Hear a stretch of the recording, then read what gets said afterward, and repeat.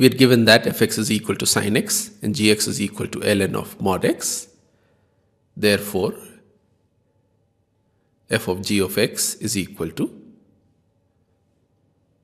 f of ln of modulus of x, which is equal to sine of ln of modulus of x. Now, ln of modulus of x can take any value between minus infinity to plus infinity, but sine of a number will always lie between minus 1 and 1. It therefore follows that the range R1 of the composition function f of g of x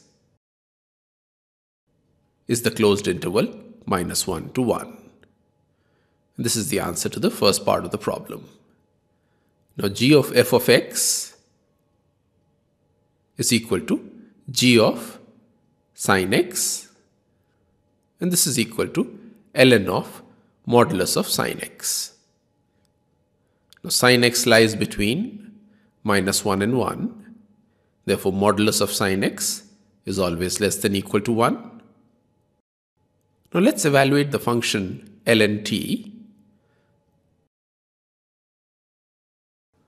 The function is defined only for t greater than or equal to 0.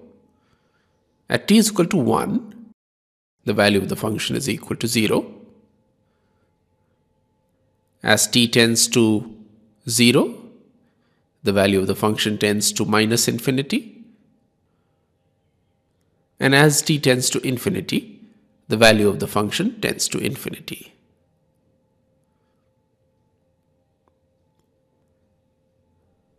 Therefore, ln t lies between minus infinity and 0 when t lies between 0 and 1.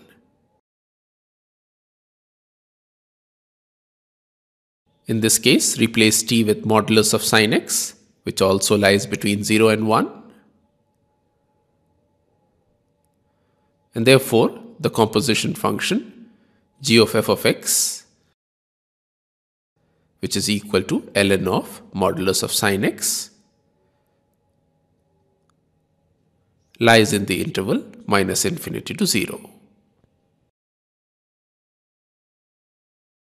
In other words, the range R2 of the composition g of f is the interval minus infinity to 0. And this is the required answer of the second part of the problem.